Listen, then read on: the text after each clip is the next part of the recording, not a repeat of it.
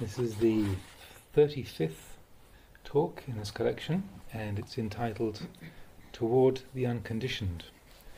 And this was originally given in 1976 on a lunar observance day at Wat Pah Pong, Ajahn Chah's monastery, and it was first published in the book Living Dhamma. So this was also translated by Puriso, Bruce Evans.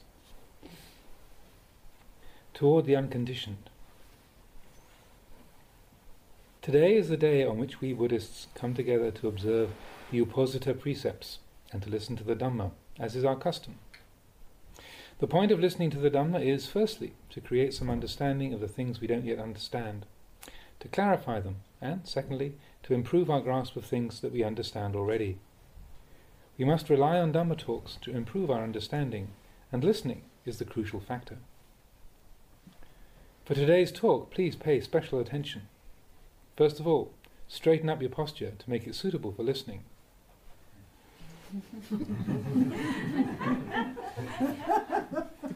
Don't be too tense.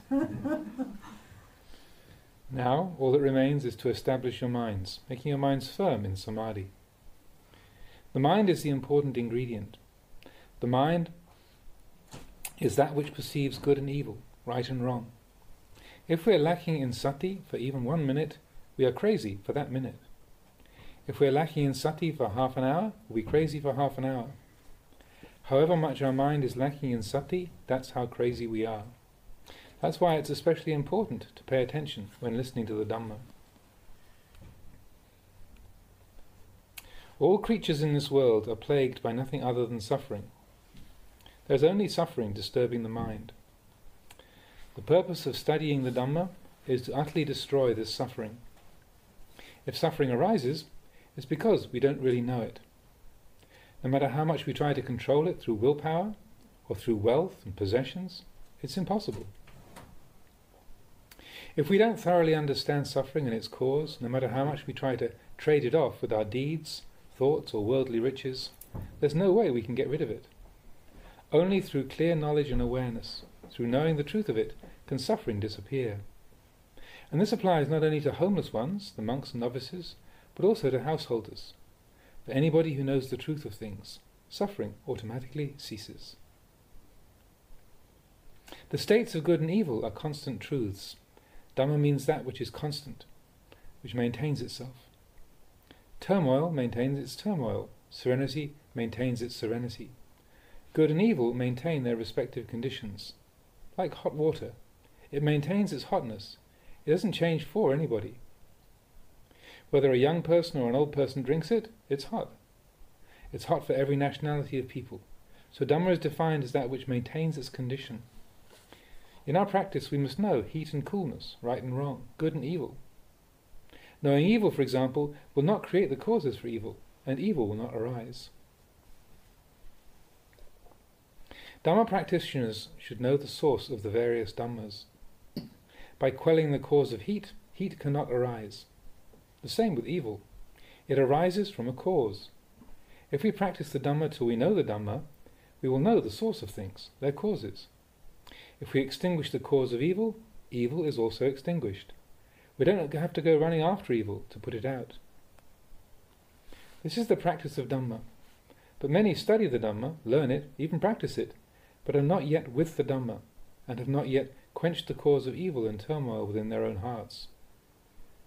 As long as the cause of heat is still present, we can't possibly prevent heat from being there. In the same way, as long as the cause of confusion is within our minds, we cannot possibly prevent confusion from being there, because it arises from this source. As soon as the source is not quenched, confusion will arise again. Whenever we create good actions, goodness arises in the mind. It arises from its cause. This is called kusala, or wholesome, skillful, good, meritorious actions. If we understand causes in this way, we can create those causes and the results will naturally follow. But people don't usually create the right causes. They want goodness so much, and yet they don't work to bring it about. All they get are bad results, embroiling the mind in suffering. All people want these days is money. They think that if they just get enough money, everything will be all right. So they spend their time looking for money. They don't look for goodness. This is like wanting meat. but not wanting salt to preserve it. You just leave the meat around the house to rot. Those who want money should know not only how to find it, but also how to look after it. If you want meat, you can't expect to buy it and then just leave it laying around in the house. It'll just go rotten. This kind of thinking is wrong. The result of wrong thinking is turmoil and confusion. The Buddha taught the Dhamma so that people would put it into practice, in order to know it and see it, and to be one with it, to make the mind Dhamma. When the mind is Dhamma, it will attain happiness and contentment. The restlessness of samsara is in this world, and the cessation of suffering is also in this world. The practice of Dhamma is therefore for leading the mind to the transcendence of suffering. The body can't transcend suffering. Having been born, it must experience pain and sickness, aging and death. Only the mind can transcend clinging and grasping. All the teachings of the Buddha, which we call pariyatti, or the theoretical understanding of Dhamma, these are a skillful means to this end. For instance, the Buddha taught about upadinaka sankhara and anupadinaka sankhara, mind-attended conditions and non-mind-attended conditions. Non-mind-attended conditions are usually defined as such things as trees, mountains, rivers, and so on, inanimate things. Mind-attended conditions are defined as animate things, like animals, human beings, and so on. Most students of Dhamma take this definition for granted, but if you consider the matter deeply, how the human mind gets so caught up in sights, sounds, smells, tastes, feelings, and mental states, you might see that really there isn't anything which is not mind-attended. As long as there is craving in the mind, everything becomes mind-attended. Studying the Dhamma without practicing it, we will be unaware of its deeper meanings. For instance, we might think that the pillars of this meeting hall, the tables, benches, and all inanimate things are not mind-attended. We only look at one side of things, but try getting a hammer and smashing some of these things, and you'll see whether they're mind-attended or not. It's our own mind, clinging to the tables, chairs, and all of our possessions, which attends these things. Even when one little cup breaks, it hurts, because our mind is attending that cup. Whatever we feel to be ours, trees, mountains, or whatever, they have a mind attending them.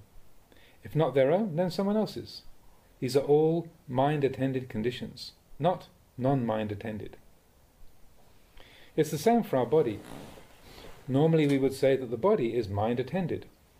The mind, which attends the body, is none other than upadana, clinging, latching onto the body and clinging to it as being me and mine.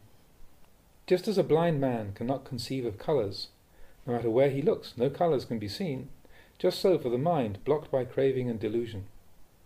All objects of consciousness become mind-attended. For the mind tainted with craving and obstructed by delusion, everything becomes mind-attended. Tables, chairs, animals, everything else. If we understand that there is an intrinsic self, the mind attaches to everything. All of nature becomes mind-attended. There is always clinging and attachment. The Buddha talked about sankata dhammas and asankata dhammas, conditioned and unconditioned things. Conditioned things are innumerable, material or immaterial, big or small.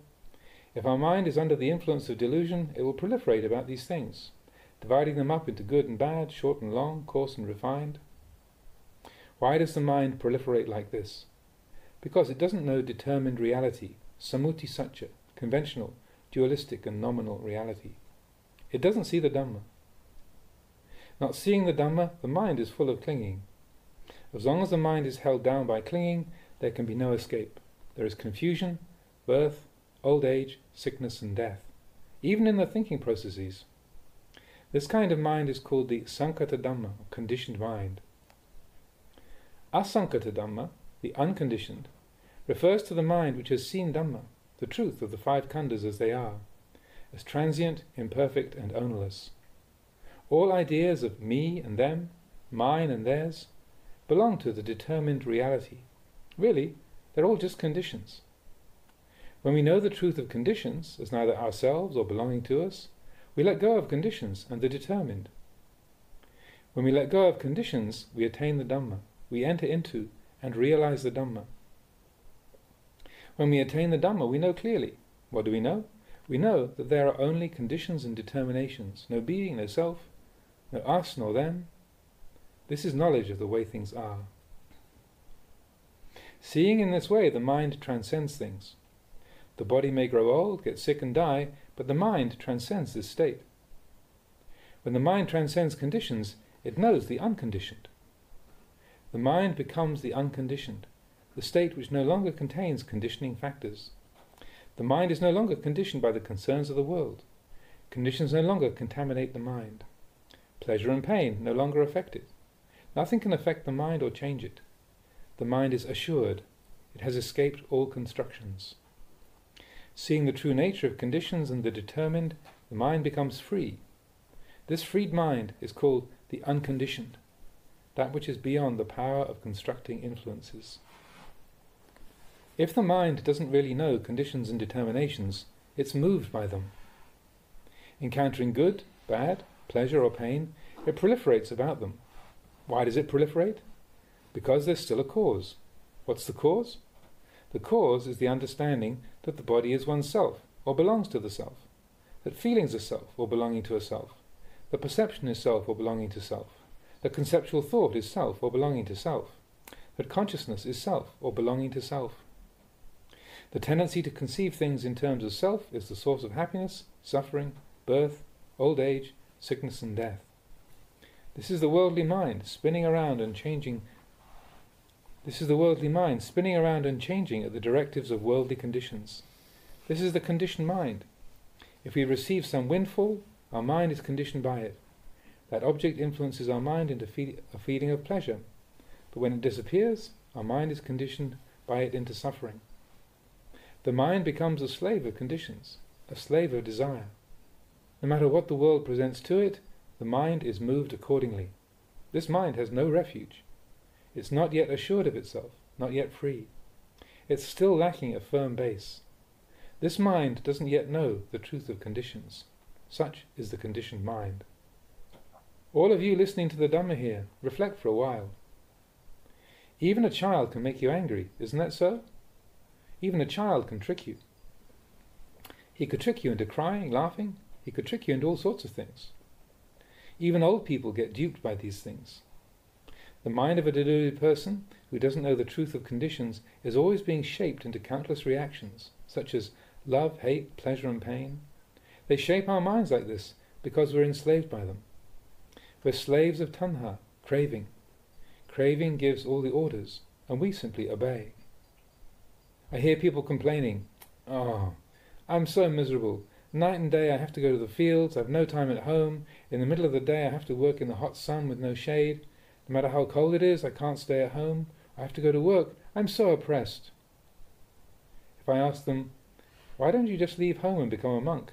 They say, "I can't leave. I have responsibilities." Tanha pulls them back. Sometimes when you're doing the ploughing, you might be bursting to urinate so much that you have to do it while you're ploughing, just like the buffaloes. This is how much craving enslaves them. When I ask, "How are you going? Haven't you got time to come to the monastery?" They say, "Oh, I'm really in deep."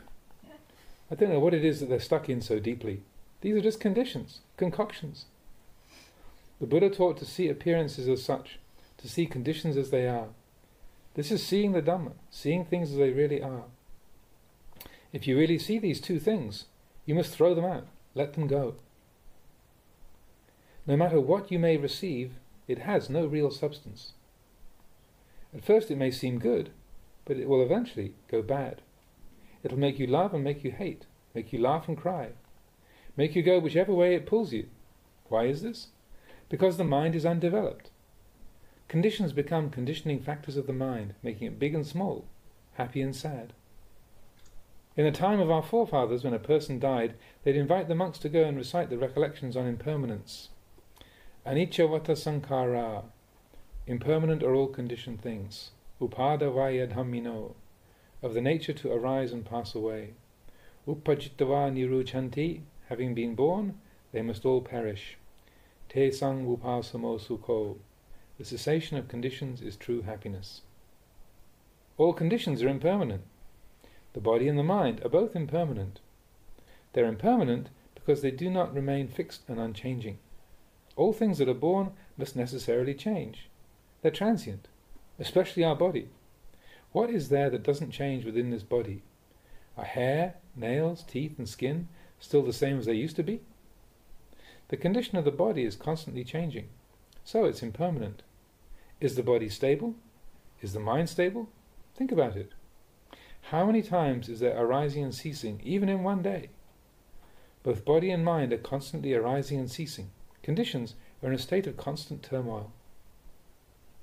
The reason you can't see these things in line with the truth is because you keep believing the untrue.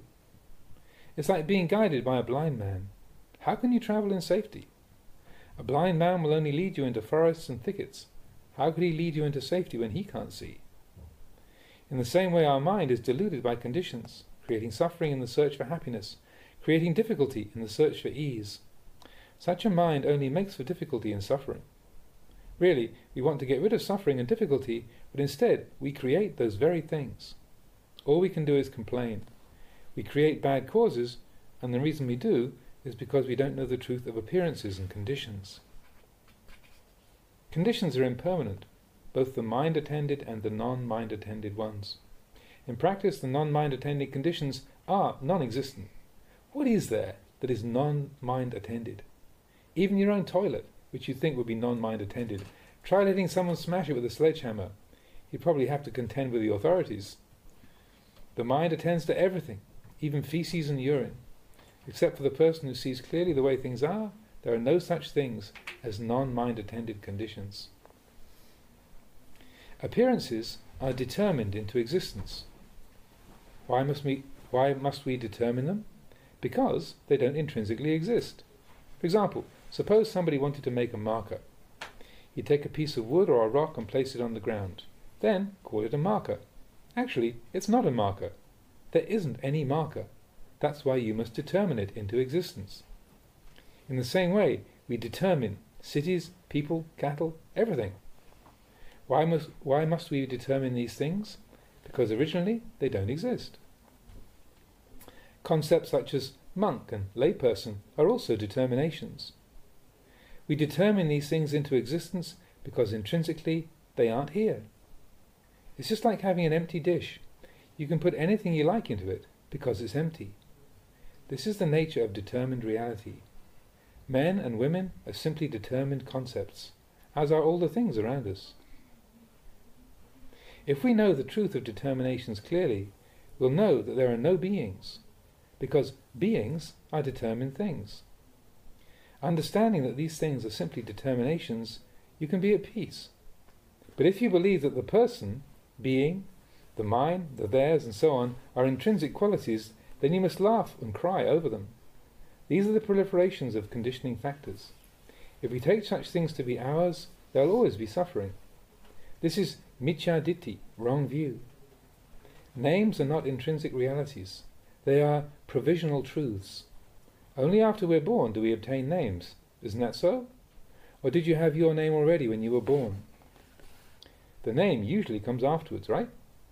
Why must we determine these names? Because intrinsically they aren't there. We should clearly understand these determinations. Good, evil, high, low, black and white are all determinations. We're all lost in determinations. This is why at the funeral ceremonies the monks chant anicca sankhara. Conditions are impermanent. They arise and pass away. That's the truth. What is there that, having arisen, doesn't cease? Good moods arise and then cease. Have you ever seen anybody cry for 3 or 4 years? At the most, you may see people cry a whole night, and then the tears dry up. Having arisen, they cease. Te sang upasamo sukho. If we understand sankharas, proliferations, and thereby subdue them, this is the greatest happiness. To be calmed of proliferations, calmed of being, calmed of individuality, of the burden of self, is true merit. Transcending these things, one sees the unconditioned. This means that no matter what happens, the mind doesn't proliferate around it. There's nothing that can throw the mind off its natural balance. What else could you want? This is the end, the finish. The Buddha taught the way things are. Our making offerings and listening to Dhamma talks and so on is in order to search for and realize this. If we realize this, we don't have to go and study vipassana. It'll happen of itself. Both samatha and vipassana are determined into being, just like other determinations. The mind which knows, which is beyond such things, is the culmination of the practice. Our practice, our inquiry, is in order to transcend suffering. When clinging is finished with, states of being are finished with. When states of being are finished with, there is no more death or birth. When things are going well, the mind does not rejoice. When things are going badly, the mind does not grieve. The mind is not dragged all over the place by the tribulations of the world, and so the practice is finished. This is the basic principle for which the Buddha gave the teaching. The Buddha taught the Dhamma for use in our own lives. Even when we die, there is the teaching, te sangupasamo sukho. But we don't subdue these conditions. We only carry them around, as if the monks were telling us to do so. We carry them around and cry over them. This is getting lost in conditions. Heaven, hell and nibbana are all to be found at this point. Practicing the Dhamma is in order to transcend suffering in the mind. If we know the truth of things as I have explained here, we'll automatically know the Four Noble Truths: suffering, the cause of suffering, the cessation of suffering, and the way leading to the cessation of suffering. People are generally ignorant when it comes to determinations. They think they exist all of themselves. When the books tell us that the trees, mountains and rivers are non-mind-attended conditions, this is simplifying things. This is just the superficial teaching. There's no reference to suffering as if there was no suffering in the world. This is just the shell of the Dhamma. If we were to explain things in terms of ultimate truth, we would see that it's people who go and tie all these things down with their attachments. How can you say that things have no power to shape events, that they're not mind-attended, when people will beat up their children even over a tiny needle, or a single plate, or a cup, or a plank of wood? The mind attends all these things. Just watch what happens if someone goes and smashes one of them up, and you'll find out. Everything is capable of influencing us in this way. Knowing these things fully is our practice. Examining those things which are conditioned, unconditioned, mind-attended and non-mind-attended. This is part of the external teaching, as the Buddha once referred to them. At one time the Buddha was staying in a forest. Taking a handful of leaves, he asked the bhikkhus, "Bhikkhus, which is greater in number, the leaves which I hold in my hand, or the leaves scattered on the forest floor?" The bhikkhus answered, "The leaves in the Blessed One's hand are few. The leaves scattered around the forest floor are by far the greater number." In the same way, bhikkhus, the whole of the Buddha's teaching is vast. But these are not the essence of things. They're not directly related to the way out of suffering.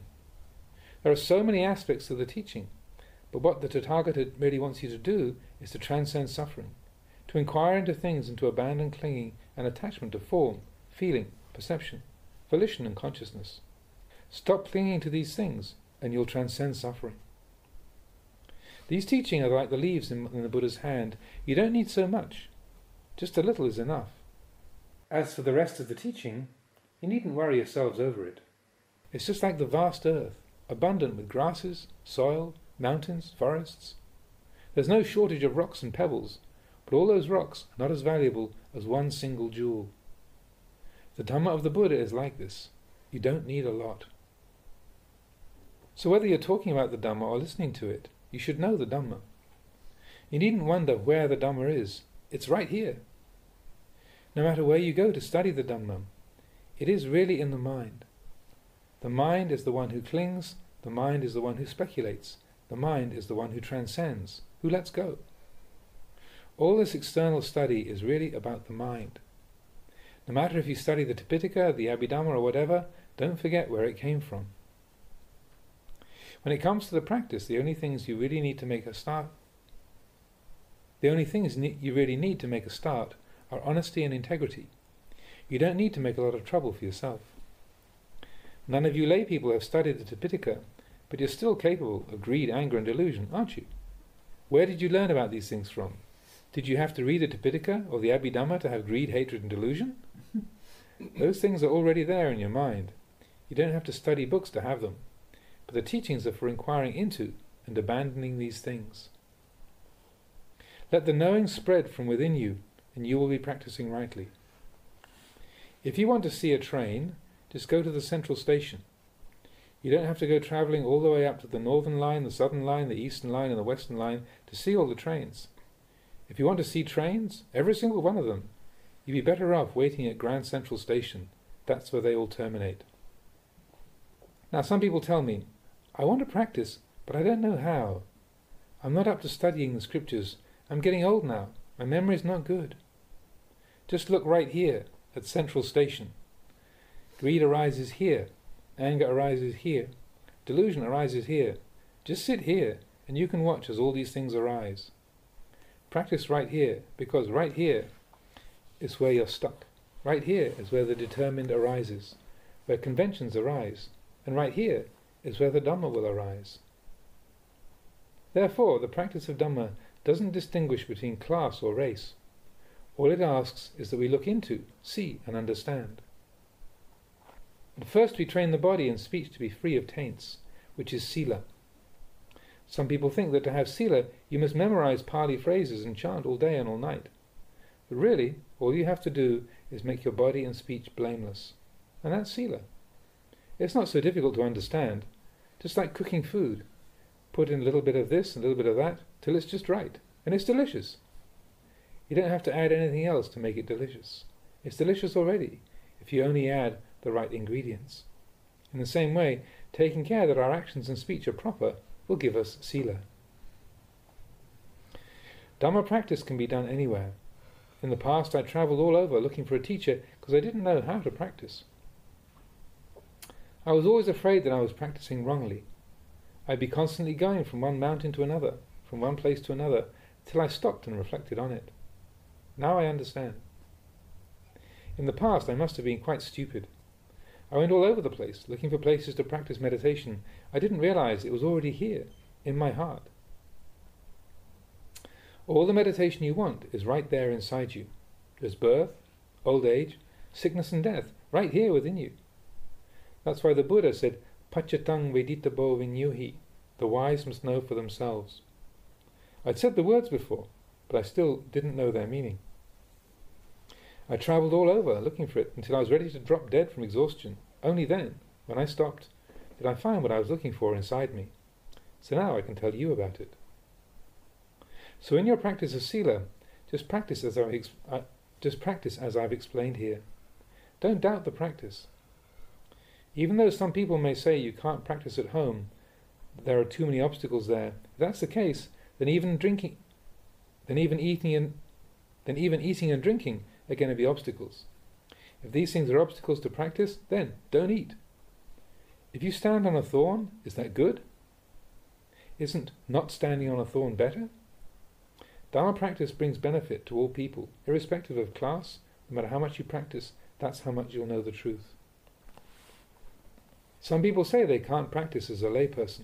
The environment is too crowded. If you live in a crowded place, then look into crowdedness. Make it open and wide. The mind has been deluded by crowdedness. Train it to know the truth of crowdedness. The more you neglect the practice, the more you neglect going to the monastery and listening to the teaching, the more your mind will sink down into the bog, like a frog going into a hole. Someone comes along with a hook and the frog's done for. He doesn't have a chance. All he can do is stretch out his neck and offer it to them. So watch out that you don't work yourself into a tiny corner. Someone may just come along with a hook and scoop you up. At home, being pestered by your children and grandchildren, you're even worse off than the frog. You don't know how to detach from these things. When old age, sickness and death come along, what will you do? This is the hook that's going to get you. Which way will you turn? This is the predicament our minds are in, engrossed in the children, the relatives, the possessions, and you don't know how to let them go. Without morality or understanding to free things up, there's no way out for you. When feeling, perception, volition and consciousness produce suffering, you always get caught up in it. Why is there this suffering? If you don't investigate, you won't know. If happiness arises, you simply get caught up in happiness, delighting in it. You don't ask yourself, where does this happiness come from? So, change your understanding. You can practice anywhere because the mind is with you everywhere. If you think good thoughts while sitting, you can be aware of them. If you think bad thoughts, you can be aware of them also. These things are with you. While lying down, if you think good thoughts or bad thoughts, you can know them also, because the place to practice is in the mind. Some people think you have to go to the monastery every single day, but that's not necessary. Just look at your own mind. If you know where the practice is, you'll be assured. The Buddha's teaching tells us to watch ourselves, not to run after fads and superstitions. That's why he said, Silena sugating yanti, moral rectitude leads to well-being. Silena bhoga sampada, moral rectitude leads to wealth. Silena niputing yanti, moral rectitude leads to nibbana. Tasma silang visotaye. Therefore, maintain your precepts purely. Sila refers to our actions. Good actions bring good results. Bad actions bring bad results. Don't expect the gods to do things for you, or the angels and guardian deities to protect you, or the auspicious days to help you. These things aren't true. Don't believe in them. If you believe in them, you'll suffer. You'll always be waiting for the right day, the right month, the right year, the angels and the guardian deities. You'll suffer that way. Look into your own actions and speech, into your own karma. Doing good, you inherit goodness. Doing bad, you inherit badness. If you understand that good and bad, right and wrong all lie within you, then you won't have to go looking for those things somewhere else. Just look for these things where they arise. If you lose something here, you must look for it here. Even if you don't find it at first, keep looking where you dropped it. But usually we lose it here and then go looking over there. When will you ever find it? Good and bad actions lie within you. One day you're bound to see it. Just keep looking right there. All beings fare according to their karma. What is karma? People are too gullible. If you do bad actions, they say, Yama, the king of the underworld, will write it all down in a book.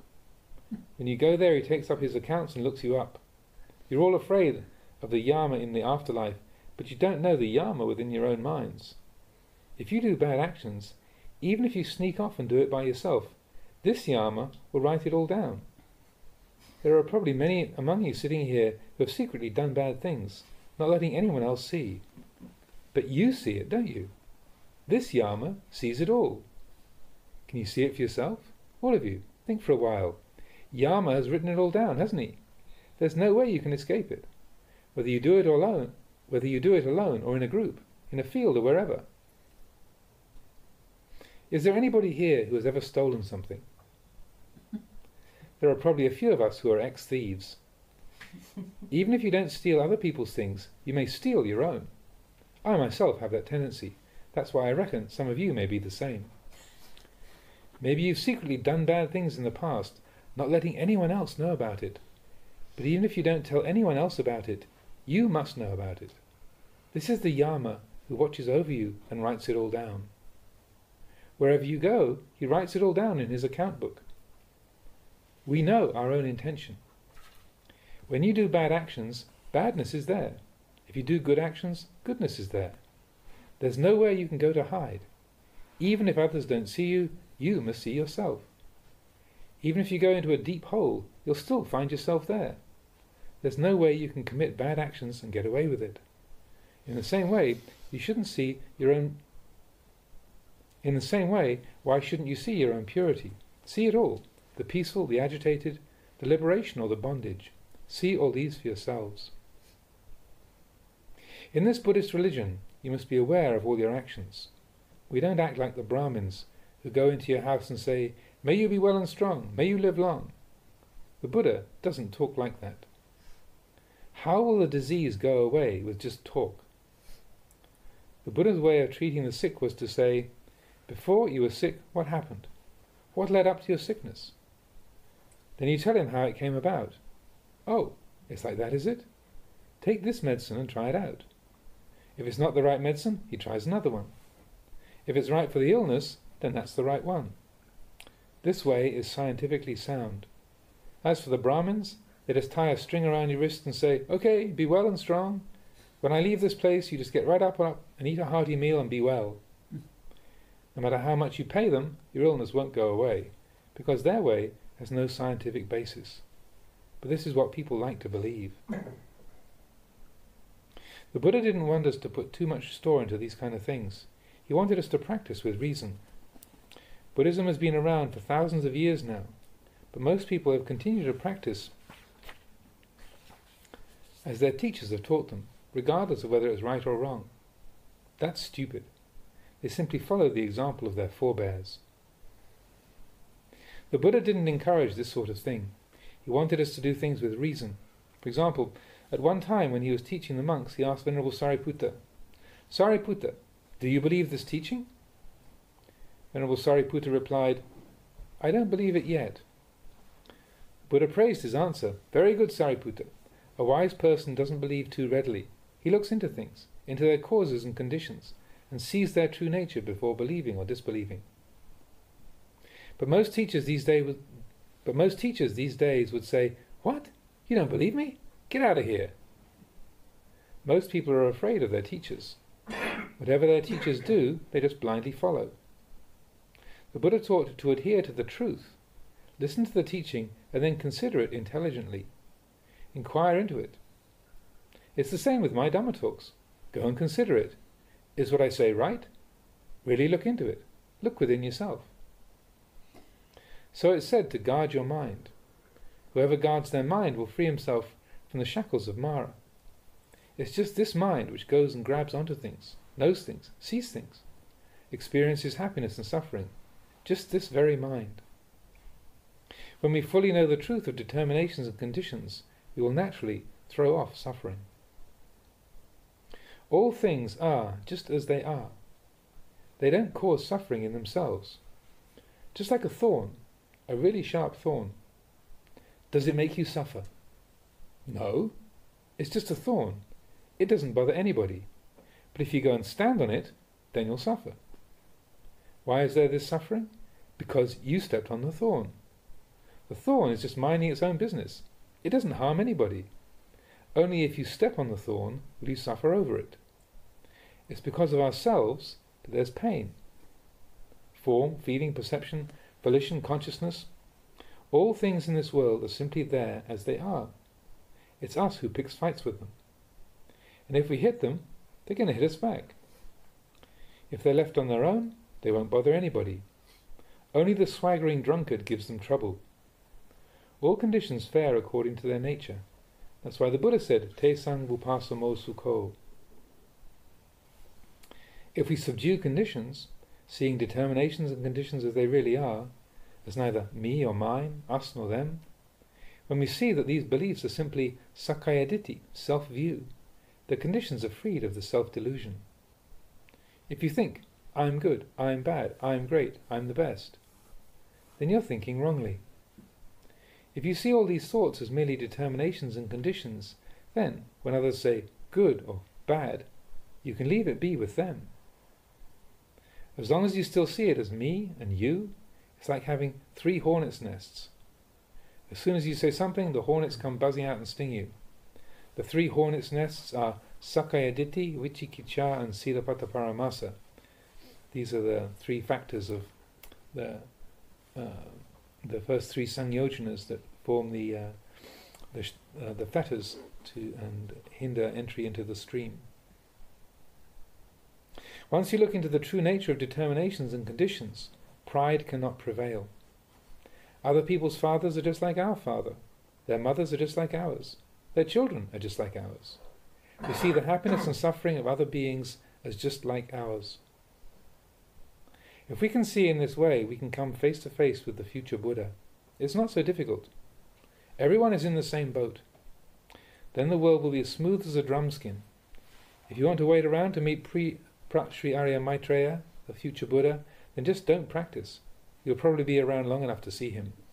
But he's not crazy that he'd take people like that for disciples. Most people just doubt. If you no longer doubt about the self, then no matter what people may say about you, you aren't concerned. Because your mind is let go. It's at peace. Conditions become subdued. Grasping after the forms of practice, The teacher is bad, that place is no good, this is right, that's wrong. No. There's none of these things. All this kind of thinking is all smoothed over. You come face to face with the future Buddha. Those who only hold up their hands and pray will never get there. So, this is the practice. If I talked any more, it will just be more of the same. Another talk will be just the same as this. I brought you this far, now you think about it. I brought you to the path. Whoever's going to go, it's there for you. Those who aren't going can stay. The Buddha only sees you to the beginning of the path. Akkataro Tathagata. The Tathagata only points the way. For my practice he only taught this much. The rest was up to me. Now I teach you. I can tell you this much. I can bring you only to the beginning of the path. Whoever wants to go back can go back. Whoever wants to travel on can travel on. It's up to you now.